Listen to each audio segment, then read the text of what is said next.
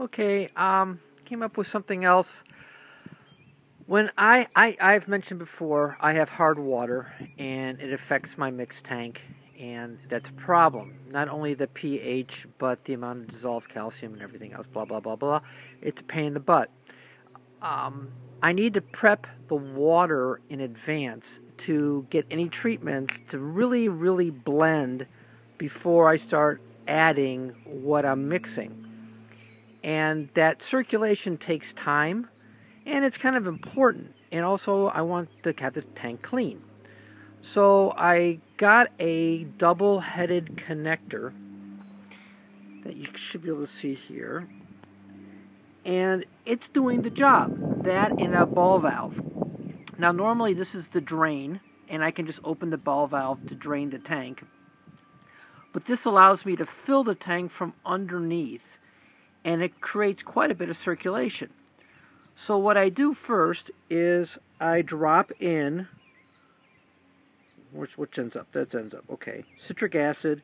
This container will have a measured amount of citric acid dissolved by volume into the container, and then based on the water, I'll add a volume into the tank. Okay, easy. I throw it in first. Now, you're going to see, I hope you can, it's very dark.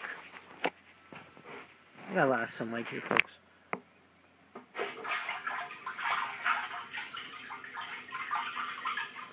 But I'm pushing the water in from the bottom, and it's very turbulent. It's giving me a much better blend. When the water gets to enough of a depth, I don't know if you can see it in there. Hey, there it is.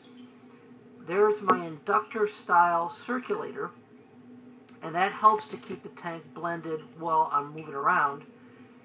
And I'll turn it on also. So I'm getting a lot of circulation in there.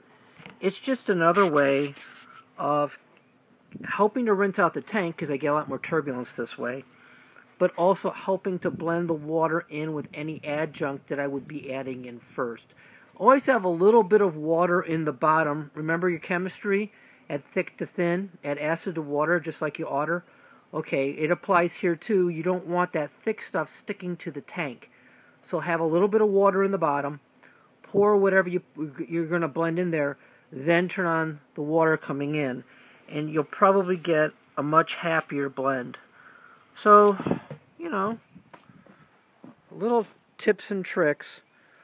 Don't know if it's relevant to you, but I'm going to share as I learn. Take care. Have a great day.